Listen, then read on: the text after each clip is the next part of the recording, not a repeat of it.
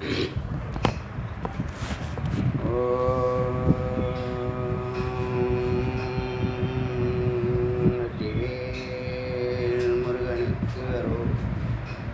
श्री स्कंद गुरुवे नमः। वंदे गुरु परंपरा। गुरु ब्रह्मा गुरु विष्णु गुरुदेवो महेश्वरः गुरु साक्षात् परब्रह्म तस्मै श्री गुरवे नमः। गुरवे सर्वलोकानां विशेषे भवरोगिणां निधये सर्वविद्यानां श्री दक्षिणामूर्तये नमः। ओम पूर्णमदः पूर्णमिदं पूर्णात् पूर्णमुदच्यते पूर्णस्य पूर्णमादाय पूर्णमेवावशिष्यते। ओम शांति शांति शांति। இன்னைக்கு 21வது உபனிஷத்தாக பேச ஆரம்பிச்சிருக்கோம், விசாரம் செய்ய ஆரம்பிச்சிருக்கோம். இதில் 1வது மந்திரம் பரமஹம்சர் நிலையை அடைகிறது. ஒரு சாமானியன் அவன் முதல்ல மூலாதாரத்தில் போகம், சுவாதிஷ்டானத்தில் சாப்பாடு, மணிப்புரகத்தில் வேலை, பணம், போகம், சாப்பாடு, தூக்கம், வேலை, பணம், இந்த 4 தத்துவங்கள்லேயே செத்து போகிறான். அப்படி இதுதான் வாழ்க்கையா, அதுக்காக தான் வந்தோமான்னு என்னைக்காவது நினச்சா, இல்லை ஏதாவது ஒரு ட்ராஜடி நடந்தால் அப்போ அவன் சிந்திக்கிறான், உள்முகமாக பயணிக்கிறான். அப்போ இதுக்கெல்லாம் என்ன காரணம் இருக்கும் அப்படின்னு அவன் சிந்திக்க ஏதோ 4 பக்கமாக அவனுக்கு 4 விதமான கருத்துக்கள் வந்து கடைசியில் நிறைய புண்ணியம் செய்யணுங்கிறது தெரியும். பாவம்தான் வந்து நமக்கு நோயாகவும் துக்கமாகவும் வருது. புண்ணியம் செஞ்சால் மகிழ்ச்சியாக இருக்கலான்னு நினைக்கிறான். அப்புறம் புண்ணியம் செய்து மகிழ்ச்சியாக இருக்கான். இப்போ புண்ணியமும் பாவமும் கடந்த ஒரு நிலை இருக்குது. இந்த புண்ணியம் பாவம் டெம்பரவரி. இவன் விரும்புகிறதோ நித்தியானந்தம், ஆனந்தத்தை தேடுறான். அது நித்தியானந்தமாக இருக்கணும்னு நினைக்கிறான். அதுதான் அவனுக்குள்ளே இருக்காதான் அவனுக்கு தெரியாது. தெரியாமலேயே ஆனந்தத்தை தேடுறான். ஆனந்தம் நித்தியானந்தமாக இருக்கணும்னு நினைக்கிறான். அது எங்கே தேடணும்னு தெரியல. புறத்தை தேடினா அது டெம்பரவரியாக இருக்குது, துக்கம் கலந்ததாக இருக்குது. ஒரு நாள் இன்பம் 29 நாள் துன்பங்கிற வாழ்க்கை ஓடுது. அதுலேருந்து தப்பிக்கிறதுக்கு வழி இருக்கானா வழி இருக்குதுன்னு தெரிய வருது. அப்படியே தேட தான் வழி பிறக்கும். அப்படி தேடி ஹிருதயத்துக்கு வந்துடுது அவன் மனம். ஹிருதயத்திலேருந்து ஹிருதய நிலையில் இருக்கிற வரைக்கும் அவன் மனுஷன்தான். ஹிருதயத்தை விட்டு கீழே இறங்குனா காமக்ரோதாதிகள் வந்து மிருகத்தனத்தை தான் வச்சுருக்கும், தமோ குணத்தில் தான் இருக்கணும். அப்போ இடுப்புக்கு கீழே, ஹிருதயத்துக்கு கீழே தமோகுணம், ஹிருதயத்துலேருந்து கழுத்து வரைக்கும் ரஜோகுணம், கழுத்துலேருந்து தலை ஃபுல்லாக சத்துவகுணம். இந்த விஞ்ஞானமய கோஷம், ஆனந்தமய கோஷம் ரெண்டும் மேலே தான் இருக்குது. அப்போது அந்த நிலையை தொடரத்துக்கு சுவாமிகிட்ட பிரார்த்தனை பண்ணும்போது சுவாமியை யாராவது ஒருத்தவங்கள குருவாக காமிச்சு கொடுக்குறார். அப்படி காமிச்சதுக்கப்புறம் அவரை பார்த்து சந்தித்து அவரோட பேசி அவர் பேச்சுக்கள் அவன் மனசை தொட்டால் அவன் தொடர்ந்து கேட்கணும்னு நினைப்பான். தொடர்ந்து கேட்க ஒவ்வொரு கதவுகளாக திறக்க இந்த பரமஹம்ச நிலைன்னு சொல்லக்கூடிய, அதுக்கு ஆதாரமாக இருக்கக்கூடிய சித்து ஸ்வரூபமாகக்கூடிய புருவமத்திக்கு வரான். அங்கே பல காலம் தபஸ் செய்து அந்த நிலை நீடிக்க ஒரு நாளையோ ஒரு மாதத்துலேயோ 10 வருஷத்துலேயோ அவன் அந்த பரமஹம்ச நிலைன்னு சொல்லக்கூடிய 4வது நிலை, துரிய நிலையை அடைகிறான். அந்த துரிய நிலை தான் பரமஹம்ச நிலை. அது அமிர்த நிலை, ஆனந்த நிலை, மரணமற்ற நிலை. ஏன்னா நிறைய அதை பற்றி சொல்லுது. உடம்புலேயே அமிர்தம் சுரக்கும். உடம்புக்கு தேவையான எல்லா உணவுகளும் அந்த அமிர்தம் ஒரு டிராப்பு போதும்னு எல்லா நூல்களும் சொல்லுது. இந்த மார்க்கத்தில் பயணம் செய்கிறவங்களுக்கு தெரியும். திருமந்திரத்தில் அதை பற்றி ஏராளமான ஆதாரங்கள் இருக்குது. யாரும் பயணிக்கிறதில்ல, சரியான குரு கிடைக்கிறதில்ல. அது சித்த மார்க்கம், சித்தியை நோக்கி போகிறது. நாம் போகிறது ஞான மார்க்கம், ஞானத்தை நோக்கி போகிறது. ஞான மார்க்கத்தில் போய் இறை திருவடியை பிடிக்கிற அந்த தருணத்துக்கு முன்னாடியே இந்த சித்திகள்லாம் நம்மளை தேடி வரும். அத்தியாவசியமான சித்திகள்லாம் நமக்கு தேடி வரும். அதுவே பொழப்பாக இருக்கக்கூடாது, அதுவே வேலையாக இருக்கக்கூடாது, அதுவே ஃபுல் டைம் வேலை மாதிரி எடுத்துக்கூடாது. பிரம்மத்தினுடைய திருவடி பார்க்கணுங்கிறது தான் நடைமுறையில் துவைத்தமாக இருந்து அதுக்கப்புறம் அத்வைதமாகும்போது தான் நம்ம இது நாள் வரைக்கும் துவைத்தத்தில் இருந்தோங்கிறது தெரியும், அத்வைத மறைப்பொருளுங்கிறதும் தெரியும். அது வரைக்கும் அத்வைதம் பற்றி யார்கிட்ட பேசினாலும் யாருக்கும் புரியாது. அது அறிவனுடைய உச்சநிலை. 8th படிக்கிறவன்கிட்ட போயிட்டு பிஹெச்டி சப்ஜெக்ட் பற்றி பேசுனா அவனுக்கு கொஞ்சம் தான் புரியும், எல்லாம் புரியாது. அது மாதிரி தான் இப்போ இருக்குது. அதை ஒத்துக்க மாட்டான், அவனுக்கு தெரிஞ்சதை தான் பேசி கிடப்பான். அதை தொட்டவங்க பேசுகிறதில்ல, அவங்க மறைஞ்சிருக்காங்க. அவங்கள தேடி தேடி தேடி தேடி அலைஞ்சு கண்டுபிடிச்சி ஒரு பெரிய என்ன சொல்கிறது, பெரிய பட்டாளமே என்ன பண்ணுது, இந்த மார்க்கத்தில் பயணம் செய்து அது தெரிஞ்சுக்கிட்டு தான் இருக்குது. ரொம்ப பிரகாசித்த நேற்று பேசுகிற மாதிரி விவேகானந்தர், பரமஹம்சர், ரமணர், வள்ளலார், வேதாத்ரி ரிஷி, மகரிஷி, யோகி ராம் சூரத்குமார், இந்த மாதிரிங்க ஒரு சிலர் நல்லா ரொம்ப பிரகாசத்துக்கு வந்தவங்க. அவங்க பிரகாசத்துலேருந்தே அவங்க இந்த சமுதாயத்துக்கு செய்த நன்மைகள் தான் அது பிரகாசமாக வெளிப்படுது. எல்லாரும் அந்த நிலைக்கு ஏன் வரலை அப்படின்னு சொன்னால் நிலையை தொட்டிருப்பாங்க, வெளிப்படாமல் போகும், பிரகாசத்துக்கு வராமல் போவாங்க. ஏன்னா அவங்களுடைய முயற்சி பிறந்ததுலேருந்து ஒரு கொள்கை இருக்கும், அந்த கொள்கையை செயல்படுத்துறதுக்கு தான் இந்த சித்தியே கேட்பாங்க. நம்ம சொல்கிறோம் இல்லையா, இந்த பாரதம் வைதிக பாரதமாக மாறணும்னு சொல்கிறோம் இல்லையா, இந்த நாடு தமிழ்நாடு ஃபுல்லாக வைதிகம் தெரியணும், வேதம் மறைக்கப்பட்டிருக்கு, வேதம் யாருக்குமே தெரியல அப்படின்னு ஒரு ஏக்கம் இருக்குல்ல, இருக்கா இல்லையா? இருக்குது. அப்போ அந்த வேதத்தினால ஏன் வேதம் தெரியணும், ஏன் இவ்வளோ வேதத்துக்கு முக்கியத்துவம் கொடுக்குறீங்கன்னா, வேதத்தினால செய்ய முடியாத நன்மைகள் எதுவுமே இல்லை. கோடி நன்மைகள் சொல்ல முடியும், கோடி நன்மைகள். ஒரே ஒரு அணுவளவு கூட தீங்கு கிடையாது. முதல்ல பஞ்சமா பாதகம் இல்லாமல் போய்டும். இந்த களவு, கற்பழிப்பு இதெல்லாம் சொல்கிறாங்களே, அந்த மாதிரி ஒரு காரியம் நடக்காது. ஒரு கோர்ட் இருக்காது, ஒரு ஸ்டேஷன் இருக்காது, ஒரு நோய் இருக்காது, ஒரு கள்ளங்கபடம் இருக்காது. அவங்கவுங்க வேலையை அவங்கவுங்க பார்ப்பாங்க. ஏன், எது மெய்ப்பொருள் எது பொய்ப்பொருளுங்கிறத அந்த வேதம் எடுத்து சொல்லுது. இப்போ நம்மளையும் தெரிஞ்சுக்கல, உலகத்தையும் தெரிஞ்சுக்கல, இறைவனையும் தெரிஞ்சுக்கல, காசு ஒண்டி தான் தெரிஞ்சு வச்சுருக்கோம். காசும் போகம் ரெண்டு தான் மனுஷனுக்கு.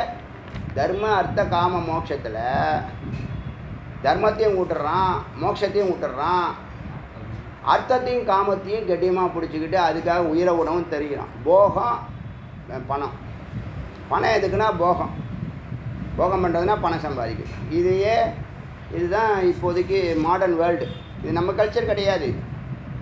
400 வருஷம் நம்மளுடைய கல்ச்சரை எல்லோரும் வச்சு சிதைச்சதுனால இப்போ நம்ம கல்ச்சர் என்னன்னு நாம ஏன்னு நமக்கு தெரியலை. கல்ச்சர் ரொம்ப முக்கியம். எல்லாத்துலேயும் ஒரு சில நியமங்கள் தான். அந்த இன்ஸ்டியூஷனாக இருக்கட்டும், ஒரு குடும்பமாக இருக்கட்டும், ஒரு சமுதாயமாக இருக்கட்டும், ஒரு நாடாக இருக்கட்டும், எல்லாத்துலேயும் நியமங்கள் இருக்குது. நியமங்களை மீறாமல் செயல்படணும், சட்டத்துக்கு கட்டுப்பட்டு செயல்படணும். இப்போ அப்படி இல்லை. போகம், பணம் எந்த வழியில் வந்தாலும் பரவாயில்ல. சின்ன அமௌண்ட்டுக்கெல்லாம் கூட என்ன பண்ணுறாங்க, வதம் பண்ணுற அளவுக்கு போயிடுறாங்க. காரணம் என்னென்னா, வேத ஞானம் சுத்தமாக கிடையாது. வேத ஞானம் மிக மிக மிக மிக முக்கியம். 3 வேளை சாப்பாட்டில் 1 வேளை வேதம் அத்தியாவசியம். வேதத்தை தான் முதல்ல சாப்பிடணும். வேதம் சாப்பிடக்கூடிய பொருள். யாருக்கு தெரியுது? எப்படி யார் சொல்ல போகிறா? தெரிஞ்சாலும் யார் சொல்ல போகிறா? எப்படி சொல்கிறது? எங்கே போய் சொல்கிறது? யார் கேட்பா? அப்படி இருக்குது. இப்போது எது அத்தியாவசியமோ, எது உனக்கு ஆனந்தத்தை தரக்கூடியதோ, உனக்கு எது பேர் புகழ் பணம் காசு எல்லாம் தரப்போகிறதோ, நேர்மையான வழியில் தரப்போகிறதோ, எது எந்த குற்ற பின்னணியும் ஈடுபடுத்தாததோ, எது எல்லாருக்கும் நல்லது பண்ணதோ பண்ணுமோ அதுக்கு இடமே இல்லை. நீங்கள் என்ன பண்ணுறது சொல்லுங்கள், யோசிச்சு பாருங்கள். சொல்கிறத மறுக்க முடியுமா? அடியன் சொல்கிறத மறுக்க முடியுமா உங்களால்? முடியாது.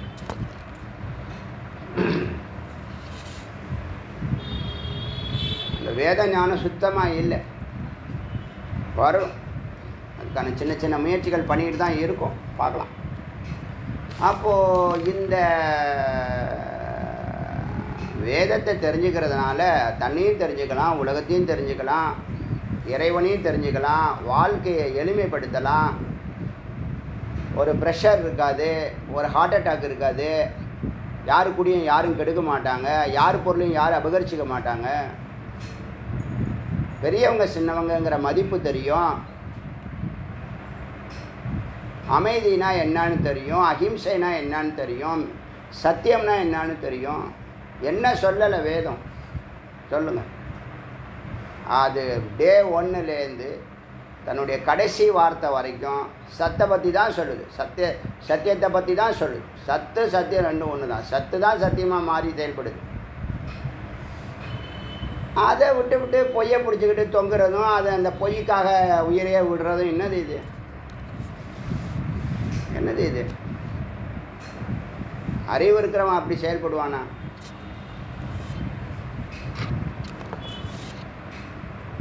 அதனால் இந்த வேதம் சொன்னபடி அவர் கடைபிடித்து படிப்படியாக பூர்வ மத்தியிலிருந்து உச்சந்தலைக்கு பரம்பொருளோட தரிசனமோ அறிவோ உணர்வோ அனுபூதியோ அத்வைதமோ இரண்டரை கலந்துடுறாங்க. அந்த நிலையில் அவங்க தன்னை மறக்கிறாங்க. அவங்க பிரம்மஸ்வரூபமாக மாறினதுக்கு அப்புறம், நேற்று சொன்னாலே ரமணர் இருக்காருன்னா ரமணரை சுற்றி 100 பேர் சிஷ்யர்களோ இல்லை அவருக்கு தொண்டு செய்கிறவங்களோ இல்லை யார் அவரை சுற்றி இருந்தாலும் அவங்களாம் ஜீவன் முக்தர்கள் தான், அதில் சந்தேகமே பட வேண்டும். அந்த மாதிரி சூழ்நிலையை உள்ளவங்களுக்கு, அந்த மாதிரி மனிதர்களை தேடினவங்களுக்கு, அந்த மாதிரி இறைவனை தேடினவங்களுக்கு அந்த மாதிரி ஒரு குருவாக அவங்க ஒன்றுமே பேச வேண்டாம். அவர் ஒன்றுமே பேச வேண்டாம். அவர் வர்றது, நிற்கிறது, நடக்கிறது, சாப்பிட்றது, சிரிக்கிறது, பசுமாட்டுக்கு புல் கொடுக்கறது, குரங்கு குட்டியோட விளையாடுறது எல்லாமே என்னது? பாடம்தான். தேடுறவங்களுக்கு தான் புரியும், மற்றவங்களுக்கு புரியாது. லாஜிக் இருக்குன்னா லாஜிக் இருக்குது. சரி, அதை தான் வேத புருஷன்னு சொன்னான். அந்த வேதத்தை தெரிஞ்சுக்கிட்டீங்கன்னா வீட்டில் அமைதி இருக்கும், ஆனந்தம் இருக்கும். நீ என்ன தேடுற? வாழ்நாள் ஃபுல்லாக ஆனந்தத்தை தான் தேடுற, அமைதி தான். 2 தான் தேடுற முக்கியமாக, அமைதி ஆனந்தம். நித்தியானந்தமாக தேடுற. அது அங்கே இருக்குது. எங்கே இருக்குது? உங்களுக்குள்ளே இருக்குது. நீ அங்கே போக மாட்டுற. உங்களுள்ள இருக்கக்கூடிய பொக்கிஷத்தோடு நீ தொடர்பு கொள்ள மாட்டுற. உங்களுள்ள இருக்கக்கூடிய அமிர்தத்தோடு நீ அமிர்தத்தை பருக மாட்டுற. உங்களுள்ள இருக்கக்கூடிய தீர்த்தத்தை நீ சாப்பிட மாட்டுற. உங்களுள்ள இருக்கக்கூடிய இறைவனோடு நீ நட்பு கொள்ள மாட்டுற. நீ எங்கோ அவர் எங்கோ இருக்கிற மாதிரி துவைத்தமாக வாழ்கிற. துவைத்தம் இல்லை நாம், அது துவைத்தம் அப்படின்னு நேற்று ஒரு பாரா பார்த்தோம். ஆக்சுவலாக 3 பாரா அந்த ஒரு மந்திரம். இப்போ நேற்று அதில் முக்கியமானது பாகல்யோ. கோடிக்கணக்கானவங்க பேர் இந்த மார்க்கத்தில் போயிட்டுருக்காங்க, ஒருத்தர் தான் பரிமளிக்கிறாரு. அது நடந்துகிட்டு இருக்கிற விஷயம். ஏன் பாக்கி பேர் போகல அப்படின்னு ஒரு கேள்வி கேட்டு பாருங்கள். ஏன் பாக்கி பேர்லாம் என்ன பண்ணுறாங்க? இதே தான். 2 மணி நேரமா, 1 மணி நேரமா, அரை மணி நேரமா, 4 மணி நேரமா, 8 மணி நேரமாங்கிறது அவங்கவுங்க அது கொடுக்கக்கூடிய பீரியாரு. அவ்வளோதான். நம்ம எந்த அளவுக்கு அதுக்கு பீரியாரிட்டி கொடுக்குறோமோ அந்த அளவுக்கு நம்ம பிரகாசிக்க போகிறோம். இப்போ இந்த அவதூதர்கள்லாம், இந்த மாதிரி அவதார புருஷர்கள் தான் அவங்கெல்லாம் பூரணமானவங்க. இங்கே என்ன பண்ணுவாங்க? ஏதோ மற்றவங்களுக்காக என்ன பண்ணுவாங்க? கொஞ்ச நாள் தபஸ் பண்ணுவாங்க, கொஞ்ச நாள் பூஜை பண்ணுவாங்க, கொஞ்ச நாள் சோஷியல் சர்வீஸ் பண்ணுவாங்க, கொஞ்ச நாள் கோயிலை சுற்றுவாங்க. எல்லாம் அப்படியே கலந்து வரும். அவங்க மறைய போகிற காலகட்டத்தில் தான் அவங்க யாருங்கிறத காமிப்பாங்க. அவங்கள வச்சு மகத்தான மகா காரியங்கள்லாம் நடத்தப்படும். ஆனால் அவங்க மனசில் வந்ததுலேருந்து பிறந்ததுலேருந்து விவரம் தெரிஞ்ச காலத்துலேருந்து அவங்க போகிற வரைக்கும் எதுக்காக வந்தாங்களோ அது அவங்களுக்கு க்ளீனாக தெரியும். அதை நோக்கி தான் தெரிஞ்சோ தெரியாமலோ என்ன பண்ணுவாங்க, போய்கிட்டே இருப்பாங்க. அதுக்கப்புறம் க்ளீனாக தெரிஞ்சதுக்கப்புறம் செயலுக்கு இறங்கிடுவாங்க.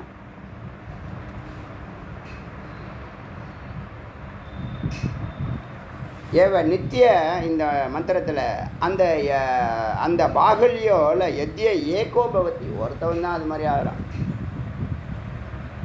ஏவ நித்திய பூத்தஸ்தக அவன் ரொம்ப புனிதமானவனாகிறான். அவனை தொட்டவங்களும் பாரசமணின்னு ஒரு மணி இருக்கும், அது தொட்டால் எதை இரும்பை கூட தங்கமாகிடும். அது எது தொடுறாங்களோ அந்த அந்த பாரசமணியை எந்த இரும்பு தொடுதோ அந்த இரும்பு தங்கமாகிடும். ஹிந்தி லிட்ரேச்சரில் இருக்குது, அந்த மணி பற்றி பேசப்பட்டிருக்கு. தமிழ்லேயும் அது மாதிரி சொல்கிறாங்க. சித்த புருஷர்கள் அது தெரியும், அதை நோக்கி பயணிக்கிறவங்களாம் இருக்காங்க. அதில் பேராசைனால் அதுக்குள்ளே போனவங்க வெளியில் வர முடியாது, அது வேறு விஷயம். நடுத்தரில் விட்டுரும், அது ஒரு பக்கம். அது மாதிரி இந்த ஜீவன் முக்தர்கள் பூத்தஸ்தகா இருக்காங்கல்ல, அவங்கள தொட்ட சிஷ்யர்கள் என்னவாயிடுவாங்க, தங்கமாகிடுவாங்க. அந்த தங்கத்தை தொடுறவங்கெல்லாம் யாரெல்லாம் அவங்கெல்லாம் தங்கமாகுவாங்க. ஆச்சரியமாக இருக்கா இல்லையா? பாரசமணியை தொட்ட இரும்பு தங்கமாகும், இரும்பை தொட்ட இன்னொரு இரும்பு தங்கமாகாது. ஆனால் இந்த புனிதனை தொட்ட ஒரு சிஷ்யன் தங்கமாவான். தங்கம்னா தங்கமான இறைப்பொருளாக மாறுவான்.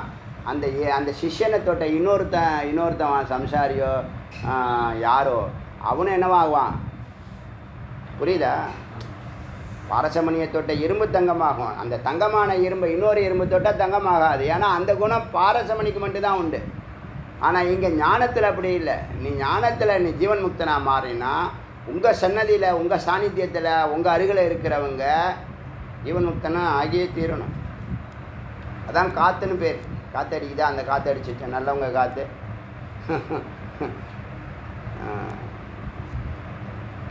ஒருத்தன் சொல்கிறான், ஒரு அப்பா சொல்கிறான், வரப்போ ஒரு சீன் பார்த்துட்டு வந்தேன். ஒரு அப்பா சொல்கிறான், டேய் என்னடா பார்த்த பையன் நல்ல பையன் மாதிரி இருக்கான், அவன் அவங்களெல்லாம் ரொம்ப சேராத, உன்னை கெடுத்து விடுவான்.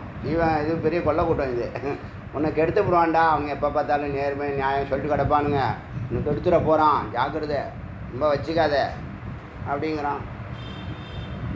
அப்படின்னு சொல்கிறான். எப்படி இருக்குது பார்த்தீங்களா லைஃப் ஸ்டைலு? எங்கே போய் நிற்கும், எத்தனை நாளைக்கு நிற்கும்? பணம் சம்பாதிக்கிறேன்டா முக்கியங்கிறான். பணம் சம்பாதிக்க விடாமல் பண்ணிடுவான்டா, அவனுங்கெல்லாம் சேராதறான் கூடங்கிறான். என்ன உன் கூட போட்டு புதைக்க போதா என்ன? அதனால் நித்திய பூத்தஸ்தக அந்த வேத புருஷங்கிற வார்த்தை மிக முக்கியமான வார்த்தை. அதனால் இந்த நாடில் வேதம் பரவணுங்க. நீங்கள் இந்த நாட்டுக்கு ஏதாவது செய்கிறதா இருந்தால் யாராவது ஒருத்தவங்களுக்கு இந்த வேதத்தினுடைய சூட்சுமத்தை சொல்லிட்டு போங்க. அவ்வளோதான் என்னுடைய பிரார்த்தனை. நான் என்னுடைய கடைசி காலம் வரைக்கும் நம்ம செய்கிறோம், அது வேறு விஷயம். நீங்கள் எல்லாரும் ஒவ்வொருத்தவங்களும் யாராவது ஒருத்தருக்கு நண்பரோ வீட்டில் குடும்பத்தாரோ உறவினரோ உங்கள் பேச்சை கேட்குறவங்க ஒருத்தவங்க கூட இல்லையா இந்த நீங்கள் வாழ்ந்த 60 வருஷத்தில், அதை எவனையாவது பிடிச்சி சொல்லிக் கொடுங்க. அது சூக்ஷ்மத்தை சொல்லிக் கொடுங்க. அதோட இம்பார்ட்டன்ட், வேதத்தினுடைய இம்பார்ட்டன்ட் யாருக்குமே தெரியல, யாருக்குமே தெரியல. ஒரு 2 to 5% தான் வேதத்தினுடைய மகத்துவம் தெரியுது, வேறு யாருக்கும் தெரியல. எத்தனை கதவுகள் திறந்து இதுக்குள்ளே வரணும் அப்படிங்கிறது தெரியாது. அது அவ்வளோ அவசியமாங்கிறதும் தெரியலை, அத்தியாவசியமாங்கிறதும் தெரியலை. எங்கேயோ இருக்கான், எங்கேயோ எதையோ தேடிட்டு இருக்கான். புரியுதா?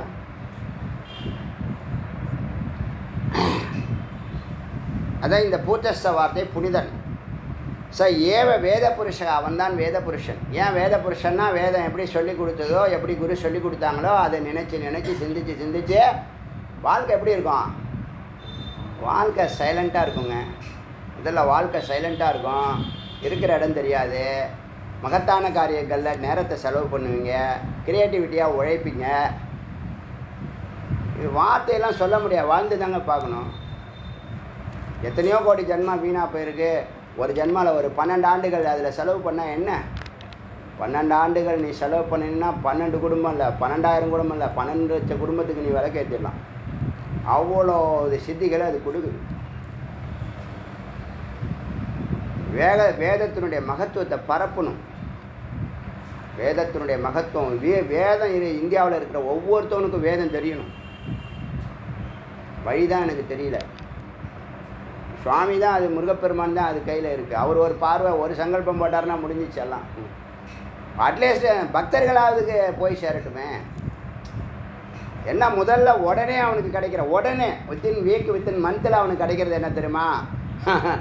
பயம் இருக்காது, துக்கம் இருக்காது, முன்ன மாதிரி இருக்காது. முதல்ல முன்ன மாதிரி எப்படி இருந்துச்சுங்க? பயம்னா நம்ம பயப்படுறோங்கிறதே நமக்கு தெரியாது. பயம் நம்மளை வச்சு செய்துன்னே நமக்கு தெரியாது.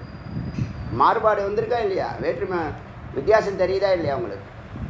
வேதா கிளாஸுக்கு வரதுக்கு முன்னாடியும் வேதம் தெரியாததுக்கு முன்னாடி வித்தியாசம் தெரியுதா இல்லையா? அதை எத்தனை கோடி செலவு பண்ணிலாம் அதை வர வைக்க முடியாது. முருகன் அனுகிரகத்தினால அது நடக்குது. இப்போ வேதம் எல்லாருக்கும் தெரியலங்கிறது தெரியுது அவங்களுக்கு. அப்போ நம்ம என்ன பண்ணணும்?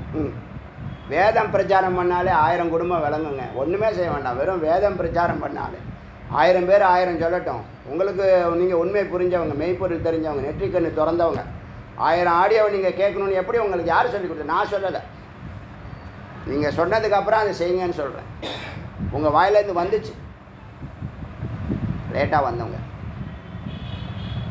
இவங்களுக்கெல்லாம் முதல்ல நான் பின்னாடியே வாங்க கண்ணை முடியுதுன்னு சொல்லிடுவேன். கேட்டுப்பாரு.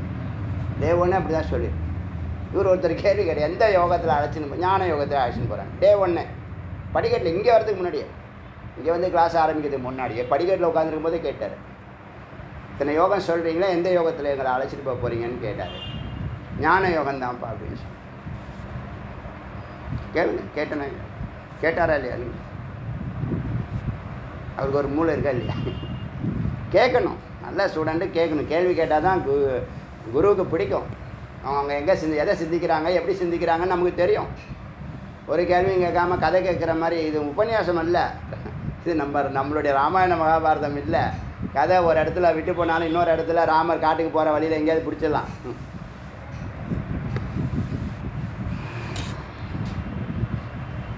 ஸோ அவங்க வேத புருஷனாக ஆகிறாங்க. இது விதுஷோ மன்னியத்தை ஞானிகள் சொல்கிறாங்க. என்னது? அவன் வந்து சொல்கிறது யார்? ஞானிகள் சொல்கிறான் என்று வேதம் சொல்லுது. ஞானியை கேட்டால் வேதம் சொல்லுதும்பா. வேதம் வந்து ஞானிகள் சொல்கிறார்கள்னு சொல்லுது. புரியுதா? வித்தியாசம் புரியுதா? மன்னியத்தை விதுஷோனா விதுஷோ, மனிஷா, ஞானி, நிறைய வார்த்தைகள் இருக்குது. வேத வித்து, வித்வான், இதெல்லாம் என்னது? எல்லாம் வந்து ஞானிகளை குறிக்கிறது என்று ஞானிகள் விதுஷோ மன்னியத்தை கருதுகிறார்கள். மகாபுருஷோ யா சித்தம் தத் சர்வதா மையேவ அவதிஷ்டத்தே. அருமையான வார்த்தை. இந்த பிரம்ம சொல்லுது இந்த இடத்துல பிரம்ம சொல்லுது. என்ன சொல்லுதுன்னா, மகாபுருஷர்கள் இப்படி ஞானத்தை சிரவணம் பண்ணி பண்ணி குரு பின்னாடி போனவங்க சித்த புருஷர்கள் ஆனதுக்கு அப்புறம் நித்திய பூதஸ்தானாங்களா, வேத புருஷ ஆனாங்கன்னா 2 வார்த்தை. நித்திய பூத்தஸ்த எழுத சொன்ன வார்த்தையில் அந்த வார்த்தையை மந்திர வார்த்தை எழுதுங்க. நித்திய பூத்தஸ்தன்னு எழுதினாலே போதும். பூத்தஸ்தக புனிதமானவர்கள். நித்திய பூத்தஸ்தகனா எப்பயுமே நிரந்தரமான பூத்தஸ்தர், நிரந்தரமாக புனிதமானவர்கள். 2வது வார்த்தையா, இந்த ஒரு மந்திரமே இந்த உபனிஷத்துக்கு போதும். நகர முடியல பாருங்கள். இந்த வார்த்தையை விட்டு நகரவே முடியல, இந்த பேஜை விட்டு நகர முடியல. புனிதமானவர். புனிதம்னா என்ன? டிவைனஸ். எப்படி ஆனாங்க? புனிதத்தை தொட்டாங்க, புனிதமாயிட்டாங்க. அமிர்தத்தை தொட்டால் அமிர்தமாயிடும், சத்தை தொட்டால் சத்தாயிடும். எது தொடுது? உள்ளே இருக்கிற சித்து உள்ளே இருக்கக்கூடிய சத்தோடு சேருது. வெளியில் கூட போய் தேடலை. இதுக்காக பெரிய முயற்சியோ, தலைக்கில நிற்கிறதோ, அதை பண்ண, அந்த ஆசனம் பண்ணி, இந்த ஆசனம் பண்ணி, தண்ணியில் குதி, தலைக்கில எதுவும் சொல்கிறோமா என்ன? பிராணாயாமம் ஒன்றே யோசனை பண்ணி தான் சொல்லுவேன். அது தப்பாக பண்ணிட்டீங்கன்னா இயர் லாக் ஆகிடும் அப்படின்னு பயப்படுவேன். அதிகமாக பண்ணக்கூடாது. ஆனால் வேதம் அதிகமாக சொல்கிற அளவுக்கு நிறைய ஓவராக சொல்கிற மாதிரி எனக்கு ஃபீல் ஆகுது. இங்கே எனக்குலாம் ரொம்ப கம்மியாக தான் பண்ணுறேன். கண்டிப்பாக பண்ணுறேன். தியானம் பண்ணால் கண்டிப்பாக பிராணாயாமம் பண்ணணும். சுறுசுறுப்பாக இருக்கணும். அடுத்த 3 ஹவருக்குன்னா பிராணாயாமம் உத்தமமான மருந்து, அமிர்தம், எந்த சைடு எஃபெக்டும் கிடையாது. இப்போ என்ன சொல்லுது வேதம்? பிரம்மமே சொல்லுது. என்ன சொல்லுதுன்னா, மகாபுருஷம், இந்த வேத புருஷனும் நித்திய பூதஸ்தனான அந்த மனிதன் மகாபுருஷன். மகாபுருஷன் மகாத்மான்னு சொல்லணும் இல்லையா? மகாத்மா ரவீந்திரநாத் தாகூர் தான் இந்த வார்த்தையை காந்தியடிகளுக்கு எழுதின ஒரு கடிதத்தில் அந்த வார்த்தையை குறிப்பிட்டார்னு சொல்லலாம். மகாத்மாங்கிற வார்த்தை வேதத்தில் இருக்குது. பரமாத்மா, மகாத்மா, அது மாதிரி வார்த்தை இருக்குது. அது மாதிரி மகாபுருஷ, புருஷ மகாபுருஷ, அந்த மகாபுருஷர்கள் சித்தம், அவர்களுடைய சித்தம் எப்போதும் தத் சர்வதா, சதா சர்வதா, எப்போதும் மையேவ, என்னிடத்திலேயே அவதிஷ்டத்தே, என்னிடத்திலேயே இருக்கும். சொல்கிறது பிரம்மம். ஸ்ரீகிருஷ்ணன் சொல்கிற மாதிரி சொல்வார்ல, எல்லாத்துலேயும் நான் இருக்கிறேன், நான் இருக்கேன், நான் மரம் செடி கொடியும் நானேன்னு சொல்கிறார்ல, அது மாதிரி இந்த மகாபுருஷர்களுடைய சித்தம் சதா சர்வகாலமாக என்னிடத்தில் இருக்கும். அவதிஷ்டத்தே தஸ்மாது அகம் ச தஸ்மின் தஸ்மின் ஏவாசித்தையே, அவன் எப்படி எனக்குள்ளே இருக்கானோ, என்னிடத்தில் இருக்கோ, அதுபோல் நான் அவனிடத்தில் நிலைத்திருப்பேன். ஏவ அவ அவசியதே, தான் அவஸ்தித்து தான் அவஸ்தியதேங்கிறார். இந்த மகாபுருஷருடைய சித்தம் சதா சர்வகாலமாக என்னிடத்தில் இருக்கும். அப்புறம் என்ன அர்த்தம்? பரம்பொருடைய ஹிருதயத்தில் இருக்கான்னா பரம்பொருள்னு அர்த்தம். சுவாமிக்கு அம்பாள் மனசாக இருக்கான்னா அம்பாள் பரம்பொருள்னு அர்த்தம். சுவாமி வேதத்தில் எங்கேயுமே அம்பாளை விடலை. பிரம்மாசித் மாயான்னு அதுக்கு ஒரு இதை கொடுக்குறாரு. அது இப்போ இல்லைன்னு சொல்லலை, மித்தியான்னு வார்த்தை கொடுக்குறாரு. அது ஒரு எக்யூப்மெண்ட்டாக இருக்குது.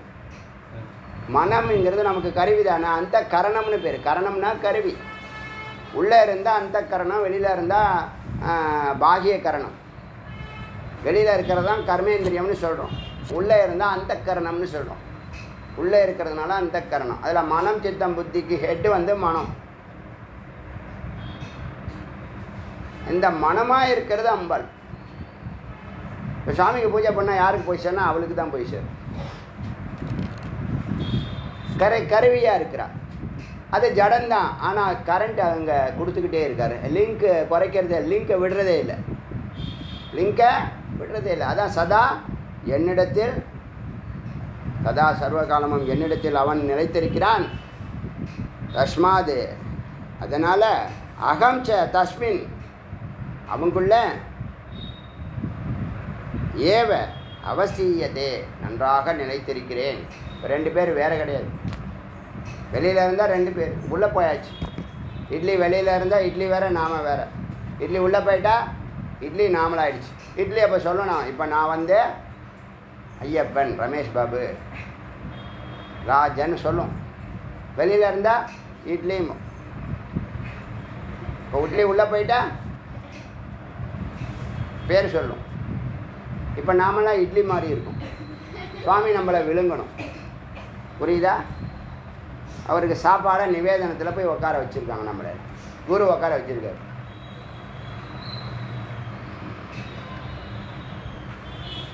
அசௌ சிவபுத்திர, அவன் என்ன பண்ணுறான்? அவன் என்ன பண்ணுறான்? இந்த நிலை ஆகிட்டான், பிரம்மம் ஆகிட்டான். நீ என்ன இருக்கு அவனுக்கு? பேசாமல் இருக்க வேண்டியதுதான்.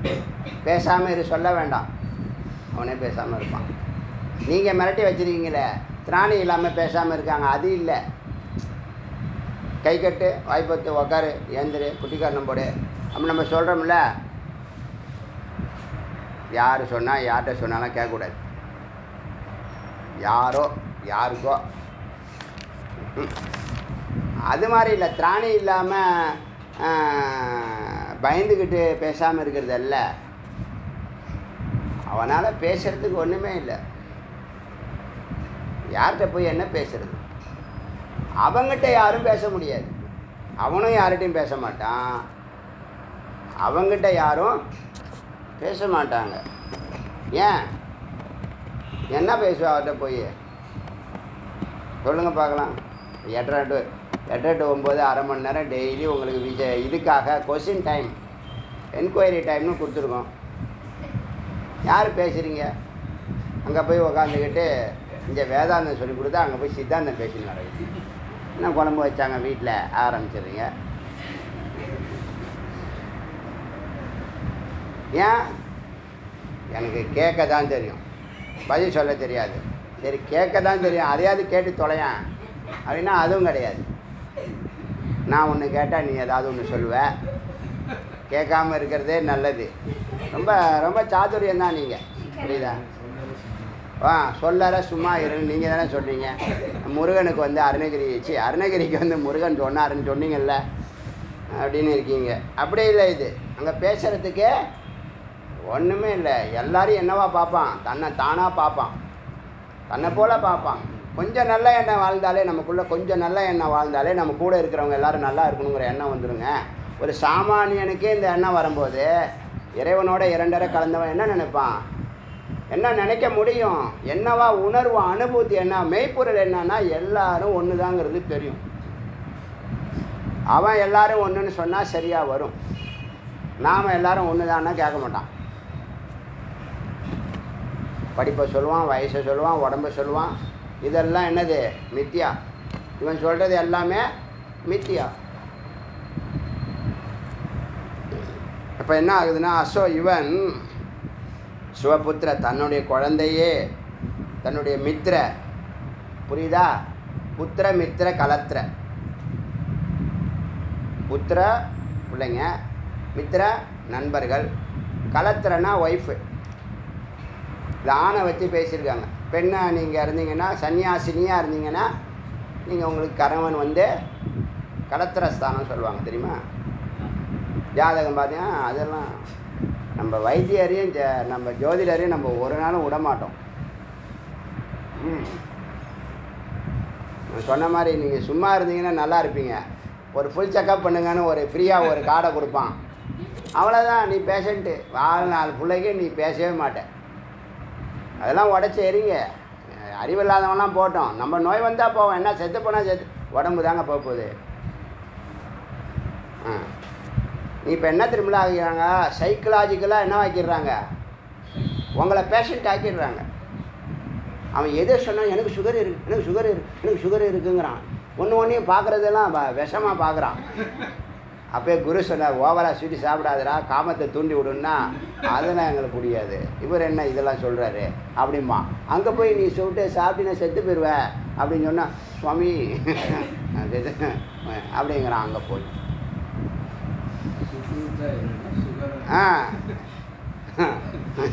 சுகராயிருன்னா சுகராயிட்டான். சரியா? இப்போ என்னாச்சு? சுவபுத்திர மித்திர கலத்திர 3 பேரோடையும், அப்புறம் பந்தவாதி. எதுக்கு பந்தவாதின்னா என்ன தெரியுமில்ல? யார் பந்தவாதினா? உறவுக்காரங்க. இவன் நல்ல முடிவை எடுத்து வச்சுருப்பான். ஒரு வார்த்தை சொந்தக்காரங்களை கேட்டுட்டு இந்த பொண்ணு ஓகேவா இல்லையான்னு அவ்வளோதான், அவுட்டு. அது 1000 அர்த்தம் வச்சுருக்கோம், இது 1000 அர்த்தம் வச்சுருக்கோம். என்ன சொல்கிறது? அவ்வளோதான். ஆனால் பயங்கரமான ஒரு படு கேவலமான ஒரு குரூப்புங்க அது. இந்த என்ன சொல்கிறது, இந்த பொண்ணு பார்க்குற விஷயத்தில் பல பேர் ஐடியா கொடுக்குறான் பாருங்கள். கொடுமையிலையும் கொடுமைங்க இது. பொதுவாகவே இவங்க சும்மா கொளுத்தி போடுறதாங்க இவங்க பழக்கமே. அது தெரியுமா உங்களுக்கு?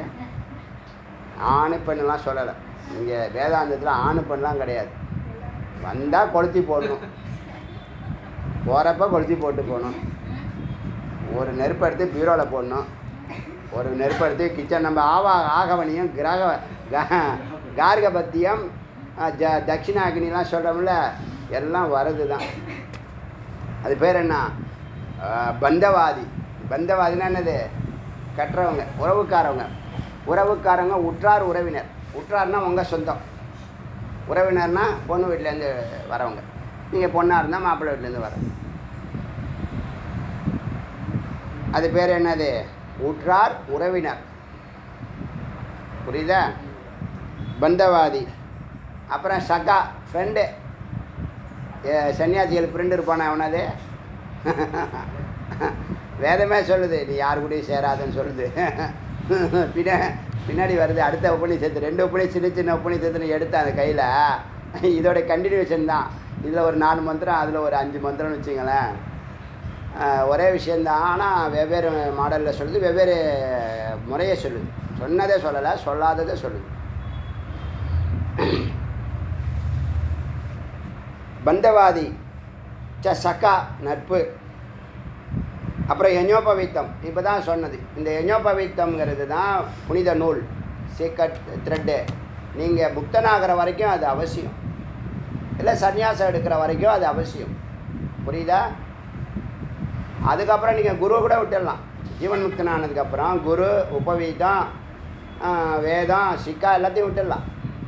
அது வரைக்கும் அது அவசியம். ஏன்? அப்போ தான் ஒரு மார்க்கத்தில் கரெக்டாக போவீங்க. இதான் வேதம் சொல்லிடுச்சே வேண்டான்னு இப்பயே நான் விட்டுறேன்னா இப்பயே தெருவில் நிற்க வேண்டியதுதான். அதே புத்திசாலிங்க குறுக்கு வழியில் போகிறதெல்லாம் இருக்குல்ல, அதுக்கு சொல்லுது வேதம். என்ன சொல்லுதுன்னா, சக்கா யஞோபவீத்தம் முன்னாடியே போட சொல்லுது, எல்லாரும் போடணும்னு சொல்லுது. 7 வயசில் எல்லாரும் போடணும்னு சொல்லுது. நீ ஜீவன் முக்தனை ஆகணும், இல்லை சன்னியாசம் எடுத்துக்கிறேன்னு சொன்னால் இதெல்லாம் விட்டுடுன்னு சொல்லுது. ஸ்வாத்தியாயம். சிரவணம் அவசியம்லாம் இல்லை. ஏன் பூரணமாயிட்ட என்னதுக்கு சிரவணம்? எல்லாம் யாருக்கு இதெல்லாம் இருக்க? யாருக்கு? ஜீவன் முக்தனுக்கு. ஆயிட்டான். ஆனதுக்கப்புறம் சொல்லுது இதெல்லாம். ஸ்வாத்தியாயம் எல்லாத்தையும் என்ன பண்ணுது?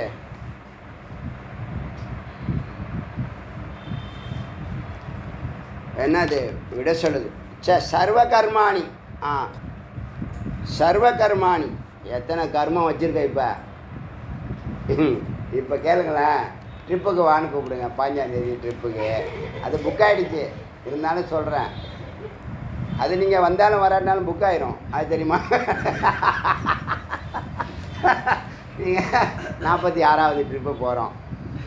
பல பேர் இப்படி தள்ளிக்கிட்டு இருக்க வேண்டியதான், வேடிக்கை பார்த்துட்டே இருக்க வேண்டியதான் வாழ்நாள் ஃபுல்லாக. என்ன அதாவது அது ஒரு ஹிந்தியில் ஒரு பாட்டு இருக்குது. நான் டூ பண்ணிட்டாரா கினாரே பைட்டுன்னு வரும். ரொம்ப நாள் ஆச்சு அந்த படித்து. ஒருத்தவன் வரான், நதியில் பார்க்குறான், முத்து உள்ளே இருக்குதுன்னு சொன்னாங்கன்னு குதிக்கிறான். போகாத, அது பண்ணாத, அப்படி ஆயிரும் இப்படி ஆயிரும், செத்து போயிடுவேன், இருக்கிறத வச்சு வாழ்க்கையை ஓட்டுறா அப்படின்னு சொல்லி எல்லாம் அவனை என்ன பண்ணுவான், அவனை போக விடாமல் தடுப்பானுங்க. அவன் நம்பிக்கையோட ஆண்டவன் மேலே, ஆண்டவனுடைய ஆசீர்வாதத்தினும் தன்னுடைய முயற்சியிலையும் அவன் குதித்து உள்ளே மூழ்கி முத்து எடுத்துகிட்டு வெளியில் வீடு கட்டி சந்தோஷமாக மனைவி மக்களோட வாழ்கிறான். இதை போகிறப்பெல்லாம் ஒருத்தனா வருஷத்துக்கு ஒருத்தன் வரான், ஒருத்தன் வீடு கட்டுறான். அதாவது இதாவது எல்லாம் நல்லா இருக்காங்க. ஒரு 10 பேர் இங்கே போகிறப்ப தடுத்துக்கிட்டே இருந்தானுங்க பாருங்கள். அவன் கடைசி காலம் வரைக்கும் அதே இடத்துல உட்காந்து பிச்சை எடுக்கிறான். மை மூடா டூபன டரா டகே கினாரே பைட்னு வரும். நான் கரையிலே உட்காந்துருந்தேன், நான் முட்டா பைய, நான் மூழ்கிறதுக்கு பயப்பட்டேன், கரையிலே உட்காந்துருக்கேன். என் வாழ்க்கையில் சொல்லுவாங்க. பல மகாகவி பாரதி தான் அதுக்கெல்லாம் சரியான வார்த்தை. அவர் ஒரு ஆத்திச்சூடி எழுதினார், நிதியில் அச்சம் தவிர், அது மாதிரி வார்த்தை. நைய புடை, அவனை விடாத, எல்லாம் அடித்து சாத்து அவனு. இந்த மாதிரி அறம் செய்ய விரும்புகிறேன், அறம் செய்ய விரும்புன்னு, தவம் செய்ய விரும்புன்னு சொல்லியிருக்கணும். நம்ம எழுதுனா தவம் செய்ய விரும்புன்னு தான் எழுதுவோம். சரி, இப்போ என்னாச்சு? சர்வ கர்மாணி. இப்போ என்ன சொல்கிறான்?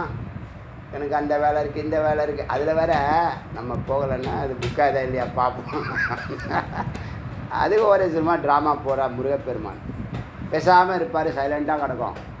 சரி, இந்த மாதமே கிடையாதுன்னு எல்லோரும் முடிவு எடுத்துருவாங்க. நான் அவர் கடைசி நேரத்தில் சுவாமி விளையாடுவாருன்னு தெரியும். டக்குன்னு 2 நாளில் புக் ஆயிரும். அந்த வேனுக்காரனே நம்ப மாட்டான். அவன் அப்பப்போ கேட்பான், என்னாச்சு புக்காச்சான்னு. இருப்பா நானே சொல்கிறேன் அவனு பேசாமல் விட்டுருவேன். புக் ஆகலைன்னு ஒரு டேட்டா அவன் வேறு ஆளை பார்க்கணும்ல, வேறு டேட்டா அவன் பார்க்கணும்ல. அதனால் இப்போ புக் ஆச்சுன்னா நான் புக் ஆகிடுச்சா, நானும் இங்கே புக் பண்ணிட்டேன், நீங்களும் அவன் வேறு எங்கேயாவது புக் பண்ணிடுவான் வேன். அது மாதிரி தான் நமக்கு அந்த ரெகுலர் வேன் வர மாட்டேங்குது. புரியுதா? நம்ம ஒரு டேட்டா அவனுக்கு கரெக்டாக சொல்கிறது இல்லைல்ல. ஒரு டேட்டு சொல்கிறோம், புக் ஆனதுன்னா நம்ம இது பண்ணுவோம், கன்ஃபார்ம் பண்ணுறது இல்லைல்ல. அது மாதிரி என்னது எதுக்கு இந்த பேச்சு? எல்லா கர்மத்தையும் 10 கர்மத்தை வச்சுருக்காங்க. ஒரு கர்மம் இல்லை. வீட்டு லோன் மட்டும் இருந்தால் பரவாயில்லைங்க. வீட்டு லோன் மட்டும் இஎம்ஐ போயிட்டுருக்குன்னா பரவாயில்ல. இத்தனை வருஷமாக வாடகை வீட்டில் இருந்த ஏதோ மன்றாடி இந்த வாழ்க்கையே போனாலும் பரவாயில்ல, ஒரு 20 வருஷம் அடிமையாக இருந்தாலும் பரவாயில்ல, ஏதோ ஒன்று பண்ணி அதை முடிகிறான்னா அது ஒரு 40% வரும்போதே ஒரு 10 பேர் கால் பண்ணுவான் அடுத்த லோனுக்கு. உனக்கு 2 வீலர் இது இருக்குங்க, எத்தனை மார்க்கம் இருக்குது, அதுக்குள்ளேலாம் நுழைஞ்சு வராங்க. எதெல்லாம் நம்ம பிளாக் பண்ணுறோமோ அப்படி வரான். வாட்ஸ்அப்பில் வரான், எஸ்எம்எஸில் வரான். யாராவது எஸ்எம்எஸ்லாம் போடுவானா இந்த காலத்தில்? இந்த வாட்ஸ்அப்பு இமெயிலாம் இல்லாமல், ஃபோன்லாம் இல்லாமல் எல்லாத்தையும் பிளாக் பண்ணியாச்சு. இந்த எஸ்எம்எஸ் இருக்குல்ல ஒன்று, சும்மா சாதாரண அது பேஜர், அது மெசேஜ் வரும்லங்க, சாதாரண ஃபோன் மெசேஜ், நெட்டுலாம் தேவையில்லை, நார்மல் மெசேஜ், அதில் போட்டு தாக்குறான். 25 மெசேஜ் இப்போ. புரியுதா? நான் இன்றைக்கி தான் ரீசார்ஜ் பண்ணேன், அது தெரியாமல் மெசேஜ் அனுப்பிச்சிட்டே இருக்கான் வேறு கம்பெனிலாம். எனக்கு டியூ டேட்டு அவனுக்கு தெரியுது. நான் வருஷத்துக்கு ஒரு முறை ரீசார்ஜ் பண்ணுவேன். அவனுக்கு 1 மாதமாக தெரியுது, 1 மாதத்துக்கு முன்னாடியே தெரியுது, இந்த செல்லுக்கு, இந்த நம்பருக்கு, இந்த கம்பெனியில் இந்த இதுக்கு ரீசார்ஜ் பண்ணாமல் இருக்கு. அப்புறம் இந்த பேங்க்கு கஸ்டமரில் இவன் வந்து நல்லா கோல்டன் கஸ்டமராக இருக்கான், இவனை விடவே கூடாது. ஆனால் பாத்தியான்னு மேனேஜர் என்ன பண்ணுறாரு? ஓட்டுன்னு ஓட்டுறாரு. அவன் தாங்க முடியாமல் அவன் ஃபோனே அவனை திட்டும், இவன் தான் எடுக்க மாட்டான்ல, ஏன்டா அவனுக்கு போடுறேன்னு. எல்லா கர்மம், இதெல்லாம் கர்மம்னு பேர். இது பேர் என்ன? ஒரு டியோடு நிறுத்தினாலும் பரவாயில்ல, ஒன்று முடித்ததுக்கப்புறம் இன்னொன்று போனாலும் பரவாயில்ல. அது கொஞ்சம் இறங்கி வந்திருக்கோம். முதல்ல கடனே வாங்கக்கூடாது, ஒன்றே ஒன்று வாங்க, அந்த வீடுக்காக மட்டும். அந்த கடன் முடிகிற வரைக்கும் வேறு கடன் போகாத. அப்படியே வாழ்க்கை நடத்து. எப்படி எதாக இருந்தாலும் பார்த்துக்கோ. நீ வாழணுமா சாவணுமா, அதை முதல்ல சொல்லு. வாழணும்னா கடனே வாங்காத, வாங்கினா வீட்டு கடன் மட்டும் வாங்கு, வேறு எதுக்குமே வாங்காத. அப்படி வாங்கினீன்னா நீ சாவ, வாங்கலைன்னா நீ வாழ்வ. நீ வாழணுமா சாவணுமா நீயே டிசைட் பண்ணு.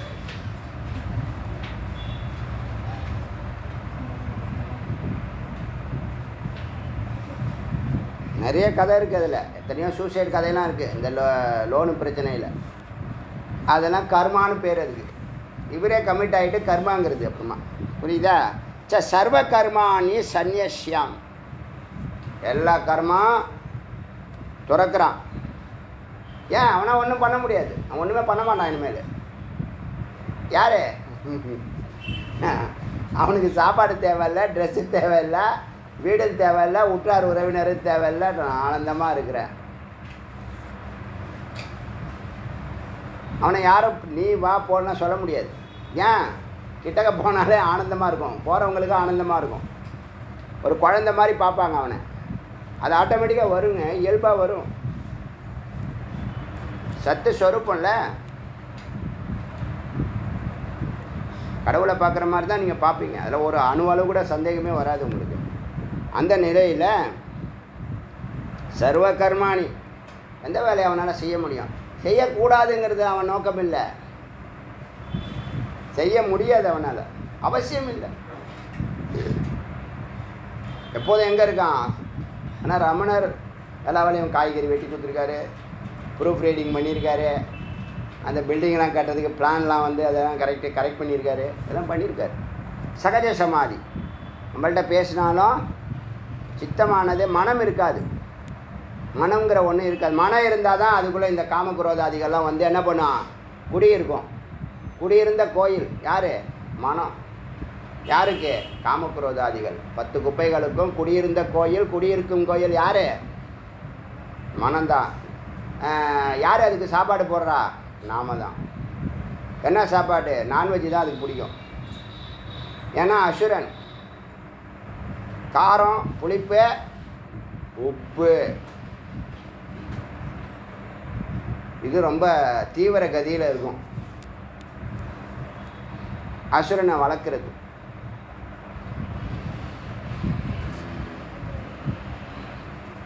என்னாச்சு? அதெல்லாம் விட்டான், துறக்கிறான்.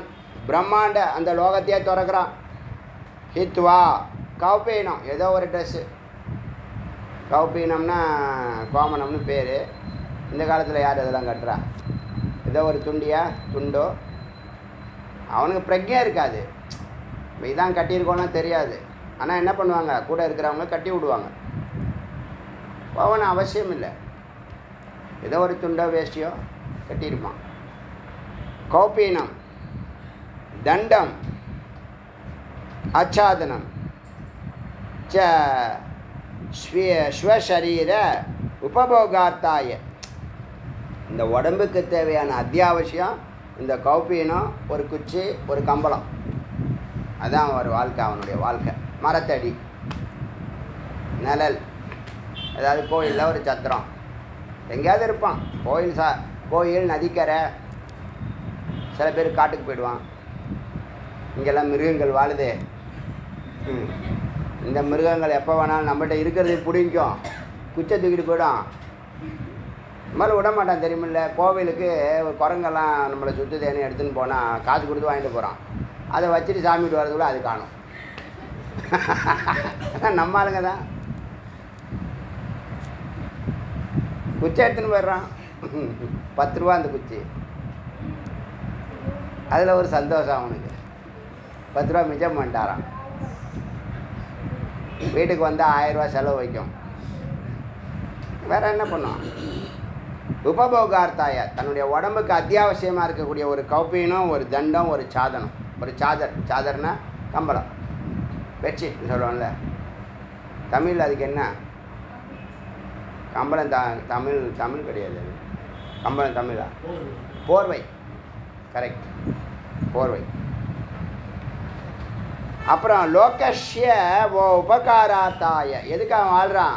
லோக உபகாரம், லோகக்ஷேமங்கிறது அங்கே தான் அவன் நிற்குது. அவன் சொன்னால் ஒத்துக்கலாம், லோகக்ஷேமத்துக்காக நான் பண்ணுறேன் அப்படின்னு சொன்னான்னா சொல்ல மாட்டான். அவன் அதுக்காக தான் இருக்கான், லோகக்ஷேமத்துக்காக தான் இருக்கான், வேறு எதுக்கும் இல்லை. அந்த வேலையெல்லாம் எப்போயோ முடிஞ்சிச்சுன்னு அவன் ஃபீல் ஆகிருக்கும். அவனுக்கு என்ன பண்ணுவான்? பிராரப்தம் முடியட்டும்னு நிற்பான். சுவாமி பிராரப்தத்தை எப்போ முடிக்கணும்னு சொல்ல மாட்டார். அவர் அங்கே வா இங்கே வான்னு என்ன பண்ணுவார்? எங்கெங்கெல்லாம் அவர் போகணுமோ அங்கெல்லாம் இவர் மூலியமாக இவனை வாகனமாக வச்சு போவார். புரியுதா? ஒரு வாகனம் மாதிரி தான் அவன், பரம்பரையுடைய ஒரு வாகனம் மாதிரி தான் அவன் இருப்பான். தன்னுடைய சுய பிரஜை இருக்காது. உள்ளே யார் பூரணமாக பிரம்ம பிரகாசிக்கும்.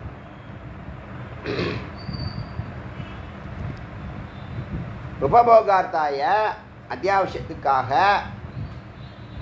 இந்த இந்த இந்த கௌபீனம் தண்டம்லாம்.